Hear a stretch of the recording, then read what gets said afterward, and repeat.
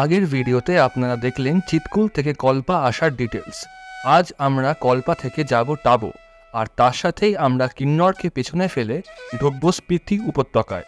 তাহলে চলুন শুরু করা যাক।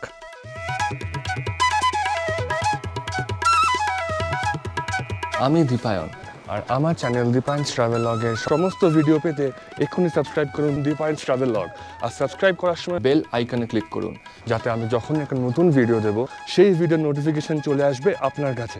Good morning from Kalpa. কালকে আমরা চিতকুল থেকে কল্পা এসেছি। আজকে আমাদের গন্তব্য হচ্ছে টাবো। তো এইখান থেকে মানে কল্পা থেকে আমরা টাবো যাব। টাবো যেতে আমাদের পথে পড়বে হচ্ছে পু ভিলেজ, নাকো মোনাস্ট্রি, নাকো লেক, আর পড়বে হচ্ছে গুয়ে মোনাস্ট্রি। আমাদের ব্রেকফাস্ট হয়ে গেছে, গাড়িও রেডি হয়ে গেছে, লাগেজ তুলছে, এবার আমরা রওনা দেবো।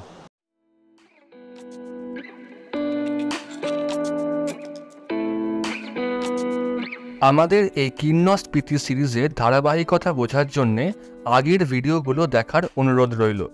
আমি এই প্লেলিস্টের লিঙ্ক আই বাটনে দিয়ে দিলাম। আমাদের এই সিরিজ কেমন লাগলো সেটা কমেন্টে জানাতে ভুলবেন না।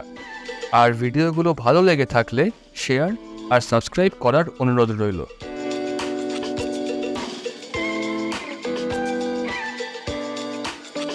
অবশেষে বৃষ্টির হাত থেকে আমরা রেহাই পেলাম। আপনারা দেখছেন যত আমরা স্পিতির দিকে এগোচ্ছি তত আশপাশের দৃশ্য সবুজ থেকে রং বদলে হয়ে যাচ্ছে খয়েরি এবং শুকনো।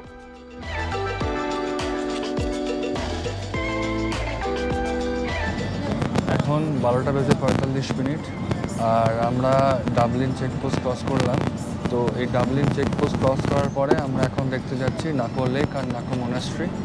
তো আমাদের যে গাড়ি ট্রাভেলার, সেই ট্রাভেলার কিন্তু ডাবলিন চেকপোস্ট ক্রস করার সময় এন্ট্রি করাতে হলো। এন্ট্রি করার পরে কিন্তু আমরা ডাবলিন চেকপোস্ট ক্রস করে এখন যাচ্ছি নাকো লেক দেখতে।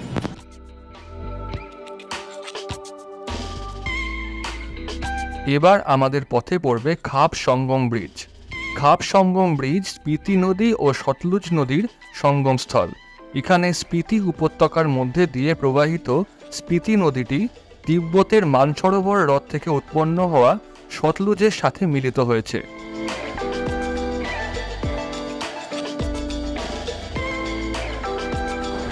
খাব ব্রিজের একদম এন্ড পয়েন্টে এসে একটা সুন্দর পয়েন্ট পেলাম, যেখানে কিন্তু খুব সুন্দরভাবে দেখা যাচ্ছে দুটো নদীর সঙ্গম। এই যে এই দিকের যে নদীটা, এই নীলচে রঙের যে জলটা, সেইটা কিন্তু স্পিতি নদী। আর এই যে ঘোলাটে জলটা, এই নদীটা হচ্ছে শতদ্রু নদী। এই দুটো নদী মিলছে এই জায়গাটায়, আর এইখানে হচ্ছে খাব ব্রিজ।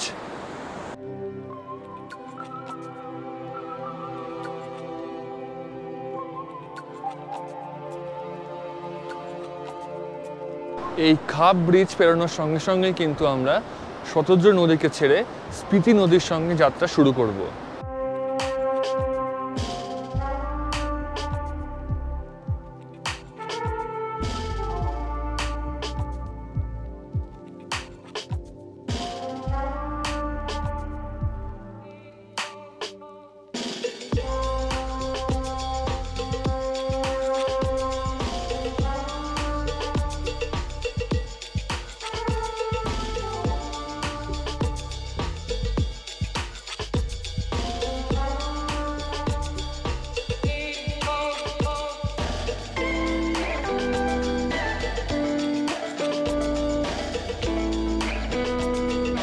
এবার রাস্তায় আমাদের সঙ্গী খয়েরি পাহাড়, কালো পিচের রাস্তা এবং স্পিতি নদী।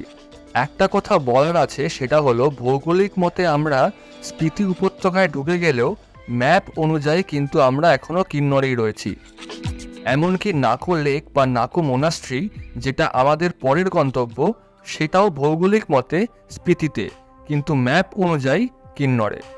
সুমডো চেকপোস্ট পেরোনোর পর আমরা অফিসিয়ালি প্রবেশ করব স্পিতি স্বর্গরাজ্যে।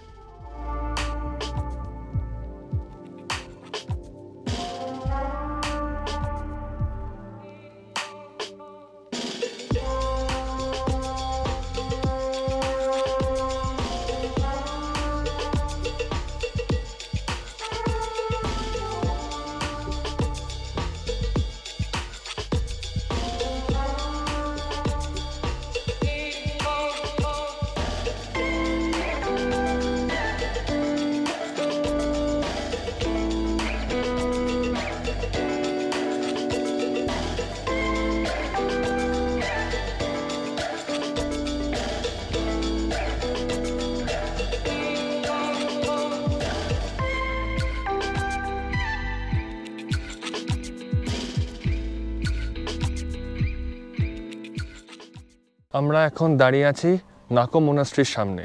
এই নাকো মোনাস্ট্রি 1100 শতাব্দীতে নির্মাণ করেছিলেন লোচেন রিনচেন জাংপো।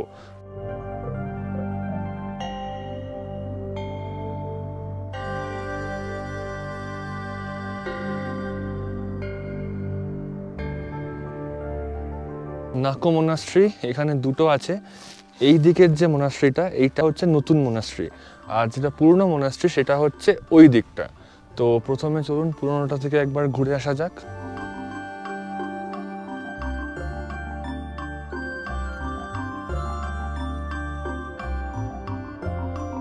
নাকো হ্রদের ধারে অবস্থিত এই নির্মল মোনাস্ট্রিটি 4টে হল বা চ্যাপেলে বিভক্ত। মোনাস্ট্রিটি লাটসাভা ঝাকাং নামেও পরিচিত। এটি 11 শতকের প্রাচীন মিউরাল এবং বৌদ্ধ চিত্রের ভাণ্ডার।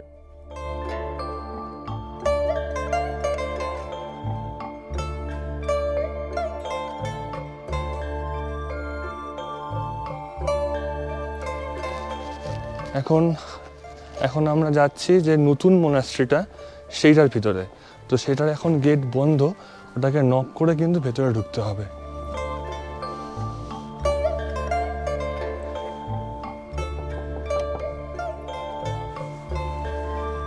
আমরা এখন ঢুকেছি নাকো মোনাস্ট্রি, যেটা নিউ মোনাস্ট্রি সেইটার ভিতরে। এই নাকো মোনাস্ট্রি কিন্তু তৈরি হয়েছে টাবো মোনাস্ট্রির আদলেই। এই টাবো মোনাস্ট্রিতে আমরা কালকে যাব।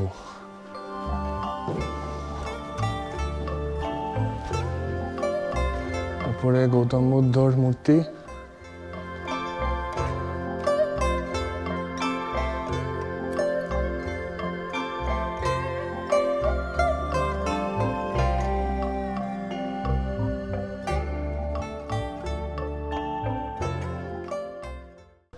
নাকো লেক থেকে নাকো মোনাস্ট্রির ডিস্টেন্স কিন্তু অনেকটা। তো ফাইনালি আমরা লেকে এলাম। নাকো যে গ্রামটা আছে সেই গ্রামের ভেতর দিয়ে কিন্তু আসতে হবে। আর এই দিকে দেখুন আমার বাঁ দিকে নাকো লেক। তো অনেকটা হেঁটে এসে আমরা ফাইনালি নাকো লেকের সামনে পৌঁছালাম। চলুন একটু লেকের ধারটায় যাওয়া যাক।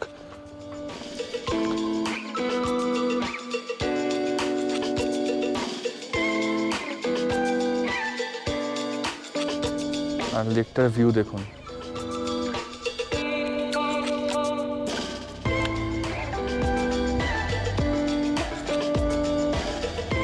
বেসিক্যালি লেকটা কিন্তু সিগনিফিকেন্স বলতে যে লেকের জলের ওপর যে দেখুন গাছের আশেপাশে যে গাছ আছে সেই গাছের যে ছাওয়া পড়েছে সেই ছাওয়াটা কিন্তু দারুণ লাগছে। আর লেকের জল যেহেতু একদম স্থির তাই ছাওয়াটা কিন্তু সুন্দর লাগছে। মানে দেখুন একটা সিমেট্রি তৈরি হয়েছে, মানে আকাশ, গাছ আর লেক, একটা সুন্দর সিমেট্রি তৈরি হয়েছে।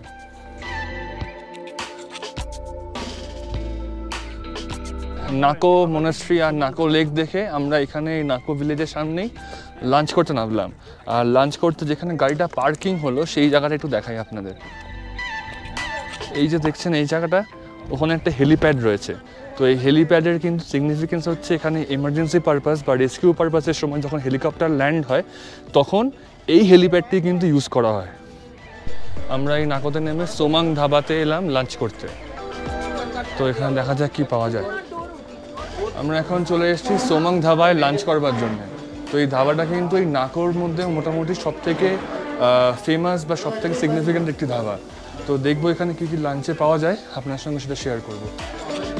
আমরা অর্ডার করেছিলাম থুপকা, তো থুপকা দিয়ে গেছে। এই দেখুন থুপকা, খেয়ে দেখি এরকম বানিয়েছে।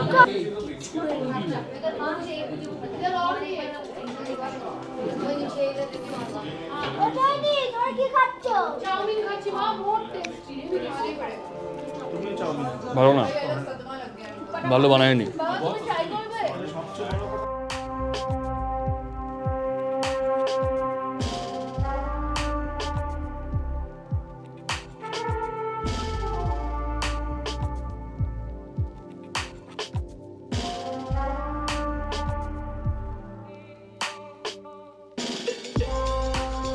নাকো মোনাস্ট্রি দেখে আমরা আবার গাড়িতে উঠে বসলাম। এরপর আমাদের গন্তব্য গিউ ভিলেজ, যেখানে আমরা দেখব গিউ মোনাস্ট্রি এবং গিউ মামি। দু চোখ ভরে আশপাশের দৃশ্য দেখতে দেখতে মনে পড়ে গেল ভূগোলে পড়া সেই চ্যাপ্টার, যেখানে হাওয়ার সাথে পাথরের ঘর্ষণের ফলে পাথরের গায়ে তৈরি হয় সুন্দর ভাস্কর্য। এইখানে এই চ্যাপ্টারে জলজ্যান্ত উদাহরণ পেয়ে বেশ ভালোই লাগলো। এরম জিনিস আমরা আরও এক জায়গায় দেখতে পাবো, তবে আজ নয়, যেদিন কাজা যাব সেদিন।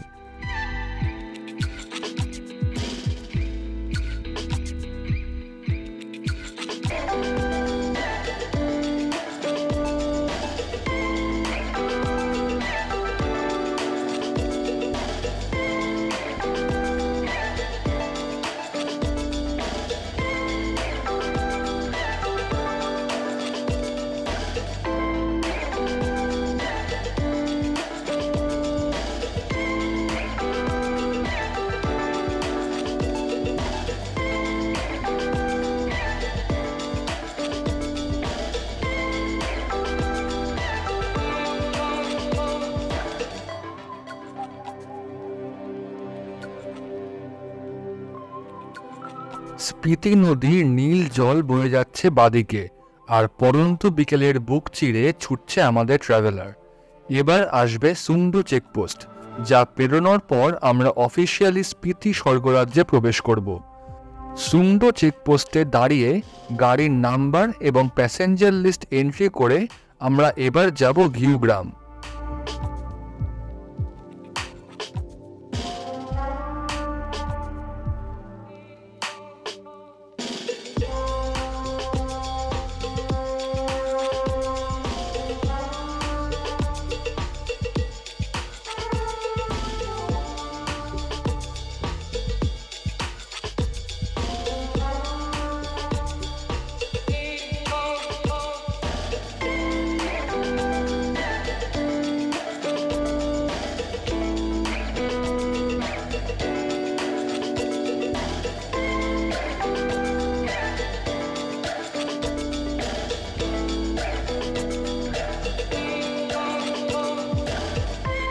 হিমালয়ের কোলে প্রায় 10,000 ফুট উপরে হিমাচল প্রদেশের লাহুল এবং স্পিতি জেলায় ঘিউ গ্রাম অবস্থিত।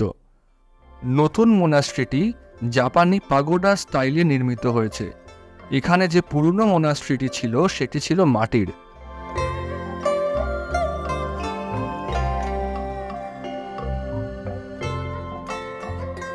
আমরা এখন দাঁড়িয়ে আছি শতাব্দী প্রাচীন গিউ মোনাস্ট্রিতে।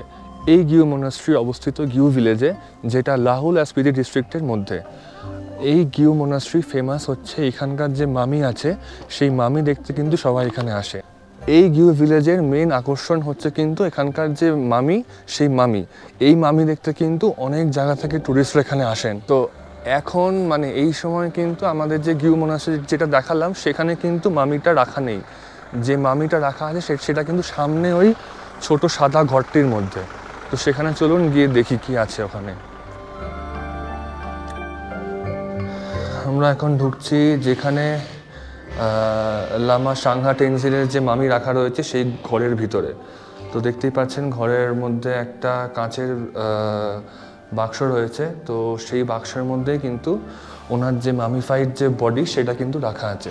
স্থানীয় লোককাহিনী অনুসারে লামা সাংঘা তেনজিন তার গ্রামকে পঙ্গপালের উপদ্রব থেকে বাঁচানোর জন্যে তিনি ধ্যানে বসেন, এবং এই ধ্যানে বসা অবস্থাতে কিন্তু তিনি আত্মবলিদান দেন।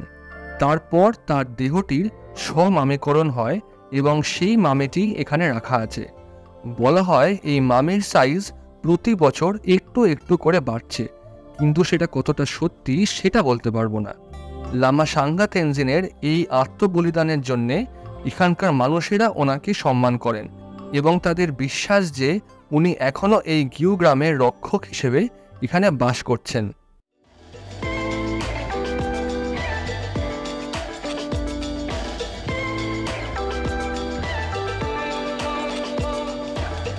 গিউ গ্রাম দিয়ে যাওয়ার সময় একটা ইন্টারেস্টিং ফ্যাক্ট বলে রাখি। এই যে দুপাশে ছোট ছোট পাতাওয়ালা গাছগুলো দেখছেন, এই গাছগুলোর লোকাল নাম অক্সিজেন গাছ। গিউ গ্রাম যেহেতু 10,000 ফুট উচ্চতায় অবস্থিত, তাই এখানে অক্সিজেনের খামতি রয়েছে। সেই খামতি পূরণ করে এই গাছগুলো, আর সেখান থেকে নাম অক্সিজেন গাছ।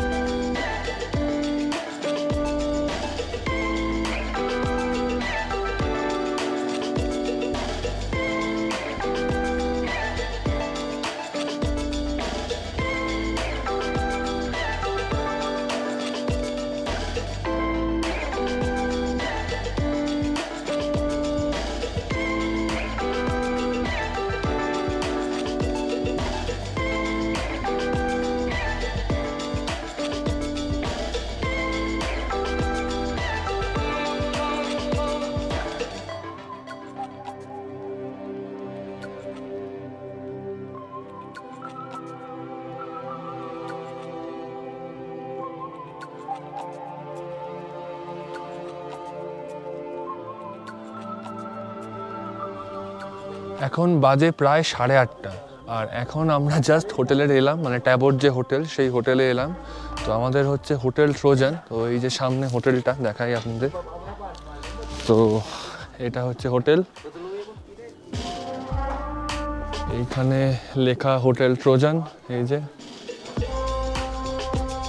পারছি না, এটা হচ্ছে এন্ট্রান্সটা। হোটেলটা টেক্সচার করা একটা সুন্দর, বেশ আউটসাইডটা দেখতে সুন্দর। এখান দিয়ে ঢুকে বাঁদিকে রাস্তা, আর আমাদের ঘর হচ্ছে এইটা। তলা একটা সবুজ কার্পেট বিছানো, বেশ সুন্দর লাগছে, একটা ঘাস ঘাস ফিলিং আসছে। আর এটা হচ্ছে ডাবল বেড, কম্বল দেওয়া, টাওয়েল দেওয়া। ওদেরকে জানলা, কিন্তু এখন অন্ধকার আর বাইরে সাংঘাতিক ঠান্ডা, তাই খুলছি না। খাটের ওপরে একটা আয়না দেওয়া আছে, এখানে একটা টেবিল যথেষ্ট বড়, এখানে চার্জিং পেড। আমরা ফাইনালি এখন হোটেলে ঢুকলাম, লাগেজ সব নামছে। আর আজকের মতো কিন্তু জার্নি এখানেই শেষ। কালকে আমাদের গন্তব্য হচ্ছে কাজা। তো ট্যাবোতে আমরা আজকে জাস্ট একদিন থাকবো, কালকে সকালে আমরা যাবো টাবো মোনাস্ট্রি, টাবো কেভ, যেটা হোটেল থেকে কিন্তু একদম কাছে। তো আজকের মতো এইটুকুই, ডিনার করে শুয়ে পড়বো, দেখা হবে কালকে সকালে।